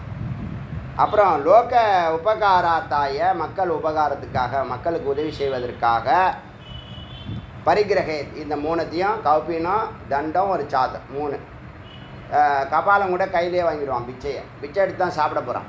எதுவும் அவனுக்கு அவசியம் இல்லை. அவன் வரட்டும், வீட்டுக்கு வரட்டும், எல்லாம் காத்திருப்பாங்க. இங்கே அது மாதிரிலாம் இருக்காங்க திருவண்ணாமலை, இன்றைக்கும் இருக்காங்க. திருவண்ணாமலை சித்தர்கள் உற்பத்தி ஆகக்கூடிய இது ஃபேக்ட்ரி. வருஷத்துக்கு குறைஞ்சபட்சம் ஒரு 100 ஜீவன் முக்தர்கள் வெளியே வருஷத்துக்கு இங்கே பார்க்கலாம் நீங்கள். ந முக்கியம் அஸ்தி, என்னாச்சு? தச்ச அதுவும் நான் முக்கியம் அஸ்தி, அது வந்து விதி கிடையாது. நீ இப்படி தான் செஞ்சாகணும், போய் தான் ஆகணும், அவனுக்கு விதி கிடையாது. அவன் அப்படி இருப்பான். கோ அயம் முக்கிய இது இப்போ இதெல்லாம் இருக்க, இது மட்டும் அவனுக்கு விதி கிடையாது. சொல்கிறது யார்? குரு பிரம்மா. யார் சிஷ்யன்? நாமெல்லாம் சிஷ்யன். நாரதர் நமக்கு கேட்டு நம்ம கேள்வி அவர் கேட்டார். அதனால் குரு பிரம்மா, நாரத சிஷ்யன். என்னாச்சு? அதை சொல்லிட்டு பிரம்மா என்ன சொல்கிறாருன்னா, இதெல்லாம் கூட முக்கியமான விதிகள் கிடையாது. இது விதியாக அவன் அப்படி இருப்பான்னா, இது போட்டு அவன் அப்படி இல்லை. அவன் சொரூபம் அப்படி இருப்பான், இயற்கையாக இருப்பான். அப்போ இதெல்லாம் முக்கியம். இன்னும் விதிகள்லாம் இருக்கா? ஆமாம் இருக்குது. முக்கிய இது சேது அயம் முக்கியக. அந்த முக்கியமான விதிகள்லாம் என்னன்னு கொஞ்சம் சொல்ல முடியுமா? கோ என்னென்னா உடனே அந்த விரதத்தை பற்றி சொல்ல தீட்சைன்னு பேர். தாடி வச்சு தான் தீட்சைன்னு சொல்லுவாங்க. சம்ஸ்கிருதத்தில் தாடி வச்சுருக்காங்கன்னா என்ன அர்த்தம்? தபஸ் பண்ணுறாங்கன்னு அர்த்தம். தாடி வச்சுருந்தா அதான் அர்த்தம். இப்போ எல்லோரும் தாடி வச்சுக்கிறான், எதுக்கு வச்சுருக்கான்னு அவனுக்கு தெரியாது. காவி கூட எல்லோரும் கட்டிட்டு அலையிறான். என்ன பிரச்சனைனா நம்ம ஒரு லிஸ்ட் அடித்தான் கேட்பேன். அதில் இந்த வேதாந்தம் கேட்குறவங்க வயசு பார்த்திங்கன்னா 35லேருந்து 45 தான் 60% கேட்குறாங்க. உங்களுக்கெல்லாம் 45 வயசாகிடுச்சா? என்ன காரணம்னா இவர் இன்பமாக இல்லறத்துக்குள்ளே நுழைஞ்சார்ல 21 வயசில், அவருக்கு 30 வயசே உள்ளே வந்துட்டோம் எப்படா வெளியில் போகிறதுன்னு தேடுறான். புரியுதா விஷயம்? அப்புறம் எப்படி பறக்கிறான்னு தெரில. புரியுதா? கொஞ்சம் இவனுங்களாம் சொரணே இருக்குது. அதில் 60% போட்டிருக்கான். ஒரு இது போட்டிருக்கேன், நான் அனுப்பலை, குரூப்பில் அனுப்பலை. அது உங்களுக்கு புரியாது, அதனால் அனுப்பலை.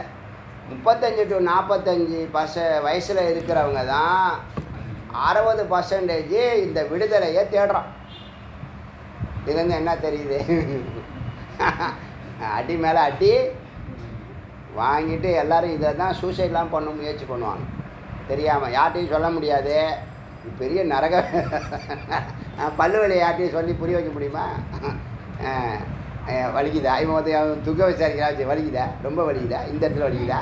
இங்கே யாரும் கையை வச்சு வச்சுங்க என்ன சொல்லணும்? பெபேங்கும் இல்லையா? அதே மாதிரி கதை. அதனால் யாரும் சொல்லாமல் நெட்டை ஓப்பன் பண்ணி எங்கே இருக்குது குமரன் வேதம், யார் இங்கே விடுதலைக்கு வழி சொல்கிறானா அவனாது என்னது தேடி தான் கண்டுபிடிச்சிருக்கானுங்க. இப்போ புரியுதா விஷயம்? அப்படி பார்க்கும்போது தீட்சைன்னு பேர். தீட்சைனானது குரு. தீட்சைனா குரு விரதம் எடுன்னு உத்தரவு கொடுக்குறாங்க, வழி நடத்த போகிறாங்க, சிஷ்யனாக ஏற்றுக்க போகிறாங்க, அதுக்கு தீட்சை வேணும். தீட்சை வாங்கிறது பெறுதல் தான் தீட்சா. இவர் கொடுக்கறது அவர் வாங்குறது. தீனா கொடு.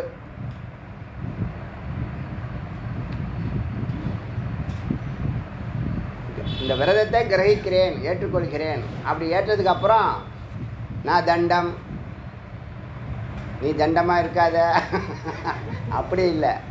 குச்சி வேண்டாம், நான் சிக்காம், குடுமி வேண்டாம், நான் யஞோபவித்தம், பூநூல் வேண்டாம், நான் சாதனம், இந்த சாதனம் போர்வை வேண்டாம், சரதி, அப்படியே சுற்றுவான் ஜீவன் முக்தன். பரமஹம்சோ, ஏன் இப்போ அவன் யார்? இப்போ பரமஹம்சன். ஏன் பரமஹம்சங்கிற வார்த்தையை போட்டாங்க? நீரையும் பாலையும் கரெக்டாக பிரிக்கும், மெய்ப்பொருளையும் பொய்ப்பொருளையும் கரெக்டாக பிரிச்சுட்டான். அவன் பிரிச்சுட்டான். இப்போ யமன்லாம் அவனுக்கு யமனே வரமாட்டான். இவன் எங்கே போகிறானோ அதுதான் அவனுக்கு சொர்க்கம். இவன் போகிறவன் எல்லாருக்கும் சொர்க்கத்தையே கொடுத்துட்டு போவான். இவனுக்கு தனி மார்க்கம். உச்சந்தலை சுஷ்மனா நாடி தானாக கதவு திறக்கும். தேங்காய் வச்சு அடித்து மண்டையை உடைக்கிறியா? அது மாதிரி கிடையாது. சிவலோக பதவியை அடைந்தார். என்னென்னமோ போடுறாங்களா வார்த்தைகள். பூத உடல், பஞ்சபூத உடல், இயற்கையை எய்தினார், பதவியை அடைந்தார். போடுறோமா இல்லையா? பரமஹம்ச. இப்போ பரமஹம்சனாக இருக்கார். நான் சீத்தம், குளிருமா? குளிராது. ஏன் அவர் குளிராது? உடம்பே இல்லை. உடம்பு இருக்கு ஆனால் இல்லை. எந்த உடம்பு இல்லை? ஸ்தூலமும் இல்லை, சூக்ஷ்மமும் இல்லை. ஸ்தூல உடம்புல படம், சூக்ஷ்ம உடம்பு அதை வழி அனுபவிக்கும். புரியுதா? அனுபவமும் பொய்.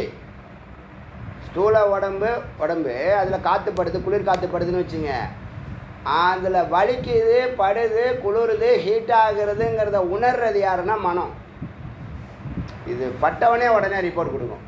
மனமும் சூக்ஷ்ம உடம்பும் ஸ்தூல உடம்பும் அவ்வளோ ஒன்றி நிற்குது. இப்படி தொட்டால் உடனே என்ன தெரியுது? நம்மளை தொடுறது தெரியுதா இல்லையா? தூங்குனாலும் உங்கள் பேர் சொன்னால் நீங்கள் ஏந்துக்கிறீங்களா இல்லையா? ஏன்? அந்த அளவுக்கு காரண உடம்பும் நீங்களும் ஒன்றா இருக்கீங்க. ஸ்தூல உடம்பு, சூக்ஷ்ம உடம்பு, காரண உடம்பு ஒன்றா இருக்கீங்க. பரமஹம்சோ நான் சீத்தம். அவனுக்கு உஷ்ணம், சீத்தம் இல்லை, குளிர்ச்சி இல்லை. நாச்ச உஷ்ணம், ஹீட்டம் கிடையாது. எந்த வெயிலும் அவனுக்கு வெயில் கிடையாது. எப்படி இருக்கு பாருங்கள்.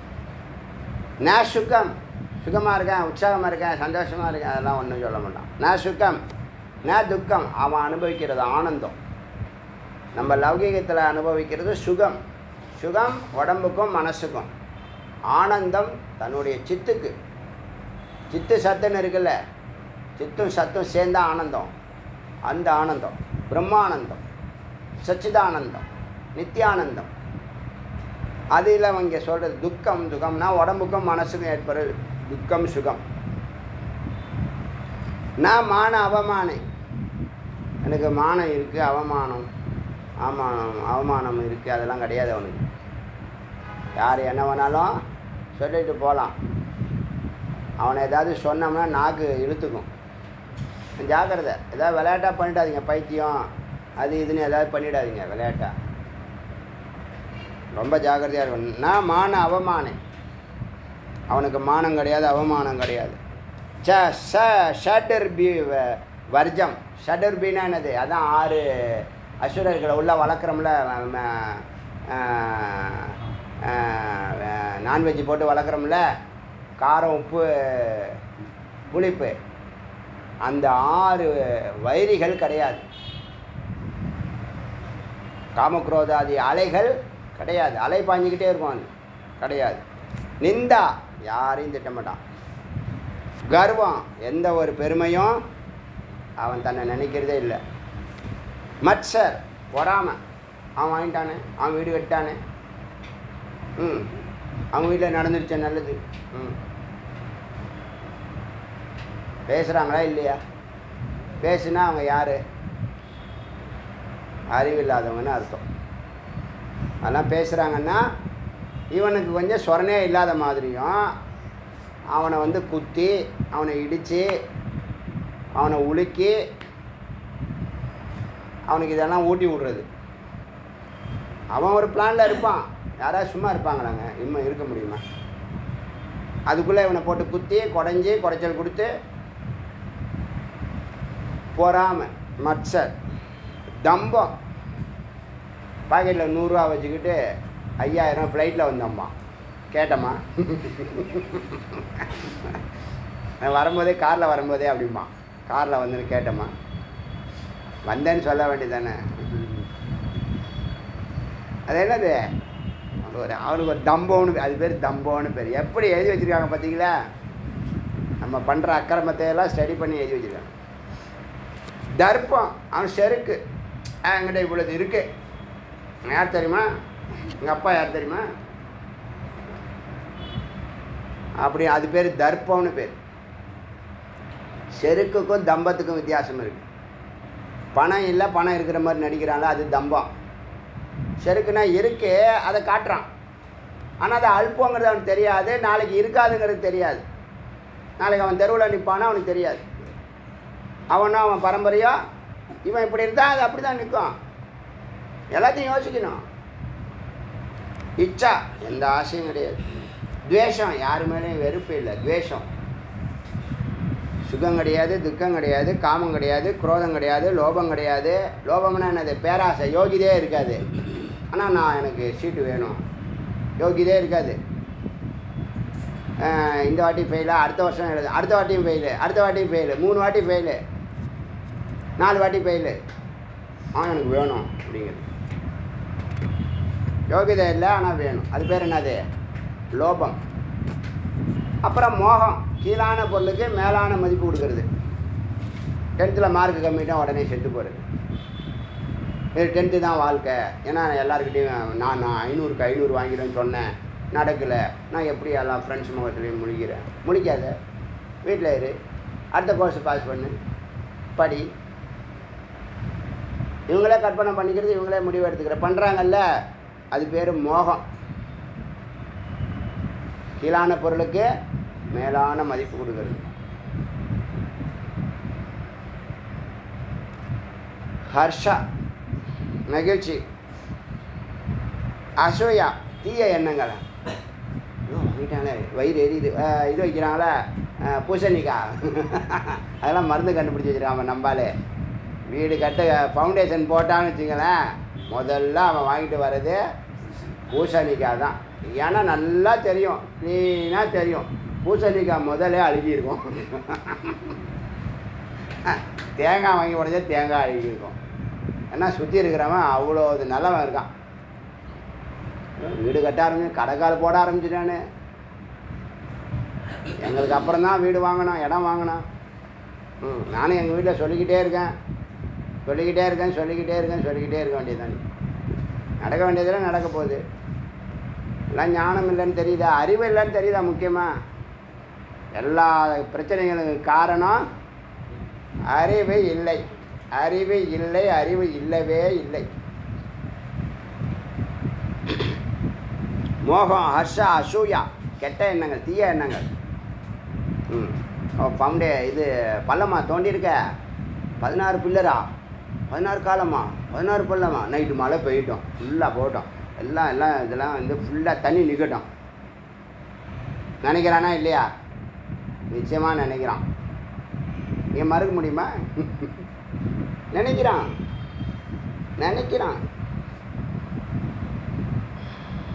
அது பேர் அசூயா. அப்புறம் அகங்காரம். அகங்காரம்னா என்னது? நான், எனது, என்னை மதிக்கவில்லை, நான் இருக்கும்போது என்னை ஒரு வார்த்தை கேட்கவில்லை, அது பேர் அகங்காரம். ஹித்வா, எல்லாத்தையும் விட்டு தொலை. ஸ்வவபுகு குணப்பமிம திருஷ்யத்தை, அவன் எப்படி எல்லாத்தையும் விட்டுட்டு பிணம்போல் செத்தாரை போல திரி. டைமனவர் செத்தாரை போல திரி. அதுதான் இங்கே இருக்கிறது தான். அதெல்லாம் தெரியும் சொன்னேனே, இதெல்லாம் இங்கே இருக்கு. இங்கேருந்து காது கொடுத்து சிரவணம் பண்ணி அப்படி இதெல்லாம் செய்யணும்னு செய்யக்கூடாது, இயல்பாக வரணும். அது முக்கியம். பார்க்காதன்னு சொல்லக்கூடாது, நீ பார்க்கக்கூடாது. பார்க்காத நிலையில் உன் மனநிலை இருக்கணும். புரியுதா? அதுதான் நிரந்தரம். விதியெல்லாம் இப்படி இதெல்லாம் விதி கிடையாது, இப்படி நடந்துக்குவாங்கன்னு சொல்லுது. புரியுதா? எதுக்கு இதெல்லாம்? அப்படி தான் இருப்பான். இதெல்லாம் அடைஞ்சவன். அடையும் போதே என்ன பண்ணுறோம்? ஆரம்பத்திலே இப்படிலாம் இருக்க வச்சிடுறாங்க. அதில் தான் பல பேருக்கு பிடிக்க மாட்டேங்குது. கன்னியாசி இவ்வளோ பணம் வச்சுருக்கான், கார் வச்சுருக்கான், ஏசி காரில் போகிறான், கொடி பறக்குது, அவனை சுற்றி 10 கார் போகுது. ஏன் கூப்பிட்டானா? அவன் கூப்பிட்டானா அவங்கள? அது ஒரு கோயிலுக்கு கும்பாபிஷேகத்துக்கு போகிறாரு. நீ ஏன் ஓடுற? 50 பேர் நல்லவங்க போவாங்க, நீ உனக்கு போக இஷ்டம் இல்லையா? நீ போகாத, நீ வீட்டில் இரு. என்ன அதை பற்றி யோகா பற்றி பேசுகிறாங்க மீடியாஸ். இவர் அப்படி பண்ணுறாரு, இப்படி என்னப்பா பண்ணுறாரு? என்னத்த சொல்கிறது? யதஸ்த துவபுர என்னாச்சு? சுவப்புற குணப்பம் இவ. குணப்பம்னா பிணம், பணத்தை போல திருஷ்யத்தை தென்படுவர். எத்த துவப்புற தன்னுடைய உடம்பு, துவஸ்த அதை பொருட்படுத்தலே இல்லை. அது இருக்குதா, அடிபட்டுச்சா, அதை சதாசிவ போதேந்திர கையே வெட்டி விட்டானுங்களாம். 6 வருஷம் நடந்து போயிட்டுருக்காராம். பொண்ண கதை இது இருக்குது, வரலாறு இருக்குது, நடந்த கதை. தன்னுடைய உடம்பை பற்றி அவருக்கு கதை இல்லை. சம்சய, சந்தேகம், விபரீதம், எந்த சந்தேகமும் யாரு மேலேயும் இல்லை. விபரீதா, எதிர்மறையான சிந்தனை கிடையாது. மித்யா ஞானானாம், பொய்யான அறிவு கிடையவே கிடையாது. இப்போ நம்மள்கிட்ட இருக்கிறது எல்லாம் பொய்யான அறிவு. இந்த கடையில் இது கிடைக்கும், இது சீப்பாக கிடைக்கும், இந்த கடையில் அது டேஸ்ட்டாக இருக்கும், இந்த கடையில் இந்த லிஸ்ட்டில் இது கொண்டு வா, இதெல்லாம் என்னது மெனுவை கொண்டு வா, காலையிலேயே மெனுவை கொண்டு வா. பொங்கல் வடை பத்தாது, பூரி சொன்னேன். சில பேர் நீங்கள் சொன்னால் காமெடியாக இருக்கும். அவன் உக்காந்துருக்கிற ஸ்டைலு அவன் 1 மணி நேரத்துக்கு மேலே சாப்பிடுவான் போல இருக்கு. அவன் உக்காந்துருக்கிற ஸ்டைலை அதுக்கடுத்து இதை எடுத்துனுவான், இதையும் எடுத்துனுவான், வேறு என்ன மெனுவை கொண்டு அது எனக்கு தெரியாது, சிலது மறந்து போயிருப்பேன். ஆரம்பிக்கும் போதே ஒரு 2-3 ஐட்டத்தை தான் சொல்கிறான். ஆரம்பிக்க ஃபஸ்ட் ரவுண்டுக்கு அவன் உட்காந்துருக்க ஸ்டைலு, அவனுடைய உடம்பு, வாட்டச்சாட்டம் அதெல்லாம் பார்த்தா நம்ம ஒரு எலி மாதிரி. நம்ம 2 இட்லி வடை வேணுமான்னு கேட்பான். வேண்டாம், எனக்கு என்ன தேவையோ, நான் சாப்பிடாமல் இருக்கிறவன் மார்னிங் என்றைக்கோ பசிச்சுன்னு 2 இட்லி கூடியான்னா அதில் வடை வைக்கிறேன், அதை வைக்கிறேன், இதை வைக்கிறேன்ப்பா. சில பேர் ரொம்ப புத்திசாலி வச்சு எடுத்துன்னு வருவார், அவர் காசு கொடுக்குற மாதிரி. இதெல்லாம் ஒரு பிஸ்னஸ் டெக்னிக். அது ஓனர் சொல்லி கொடுத்துருப்பான். பொங்கல் கேட்டால் வடையும் வச்சுரு, காப்பி ஆர்டர் பண்ணிவிடு. இவன் ஓனரு, அவன் என்ன பண்ணுறான், சப்ளை இருப்பான். நம்ம அதெல்லாம் நான் எடும்பேன், இல்லைன்னா வேறு எடுத்துன்னு வாங்குவேன், இல்லைன்னா ஏந்துருவேன். நானே நமக்கு என்ன தேவையோ அதாங்க அவன் கொடுக்கணும். 2 கேட்டால் 3 கொடுக்குறது. ஒரு பிளேட்னா அப்படி தான் வைப்பாரான். இப்போ தனியாக என் 10 ரூபான்னு போட்டிருக்க.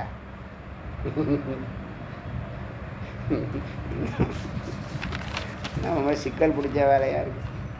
நம்ம மென்டலாக அவன் மென்டலான்னு நமக்கு டவுட் ஆகிடுது. என்னாச்சு, மித்யா ஞானம் பொய் ஞானமே கிடையாது. மெனுவை கொண்டு வான்னு கேட்க மாட்டான். ஐயோ ஹேத்துஸ்தேன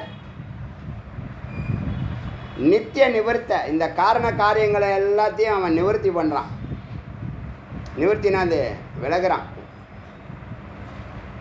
ஸ்தான் நிவர்த்த, ஸ்தான் நித்திய,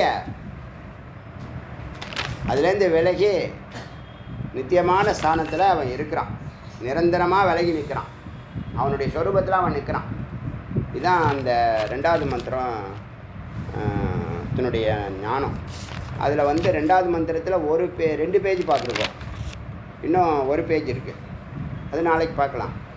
அருணாச்சல சிவ அருணாச்சல அருணாச்சல சிவ அருணாச்சல அருணாச்சல சிவ அருணாச்சல சிவ அருணாச்சல சிவ அருணாச்சல அருணாச்சல சிவ அருணாச்சல சிவ அருணாச்சல சிவ அருணாச்சல சிவேர் முருகனுக்கரோ.